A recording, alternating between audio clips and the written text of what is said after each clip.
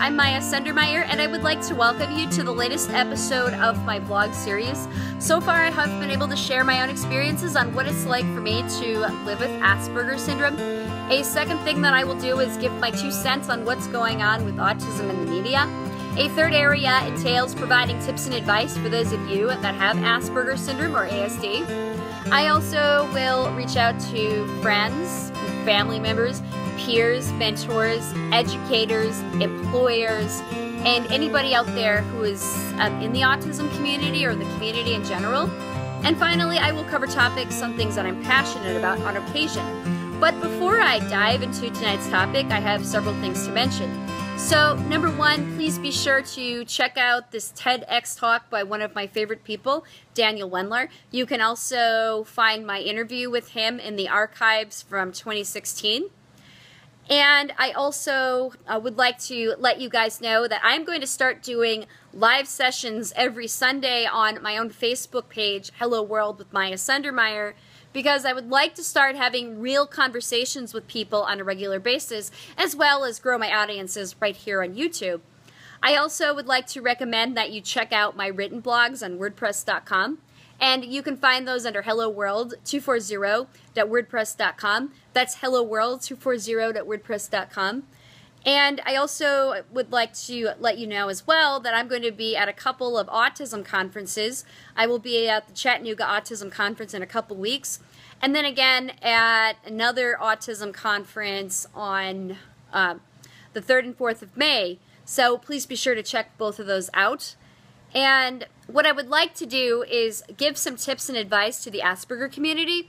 And one of the things I would like to do is talk about some of the unwritten rules of society. And of course, I live in a very westernized culture, and this culture is not very straightforward.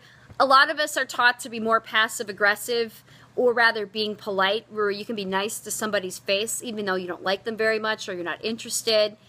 And it's also considered bad or a taboo to tell somebody the truth that you're not interested in them or you just don't care for them. And rather, it's better to drop little hints by being polite with the white little lies or excuses. And so what I wanted to do was give some examples when somebody's not interested. So 3 years ago, I had a falling out with a close friend, and at the tail end of our friendship, we ended up going out for tea.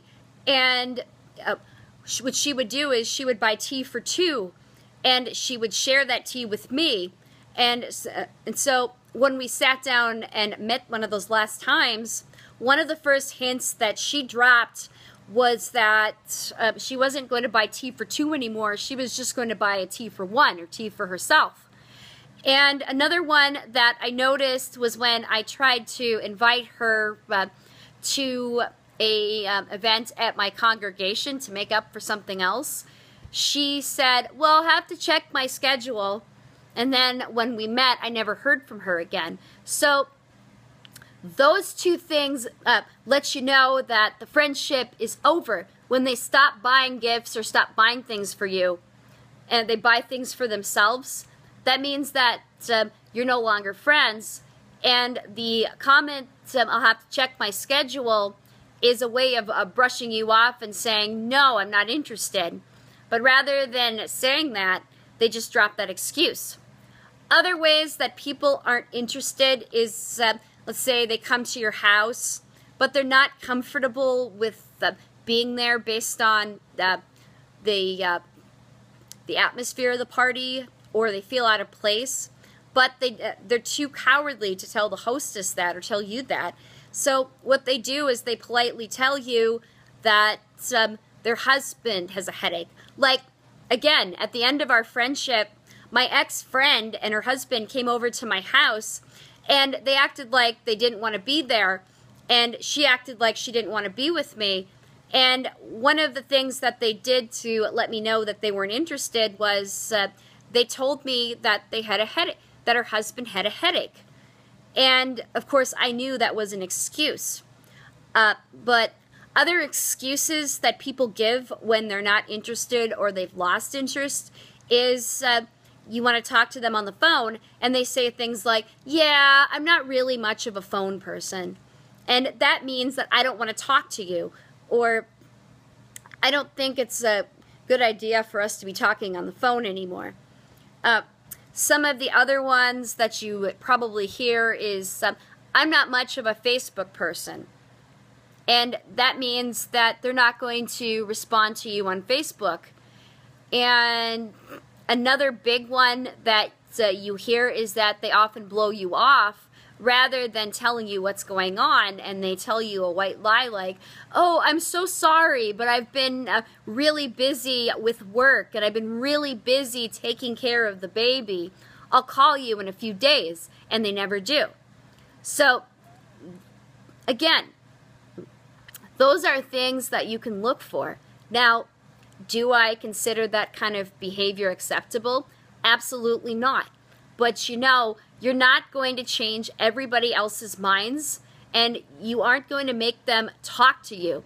In fact, there are lots of cases where you will try to confront the person, and they're never going to open up because they're too scared to hurt your feelings. And they're too scared to let you know how they feel because it's just the way it is. Some cultures are a little more closed off, while others are more open and straightforward. So, anyway, if you like what I'm doing, please be sure to give me a thumbs up and also be sure to subscribe. I post videos every Monday. Until next time, I'm Maya Sundermeyer and I'm signing off.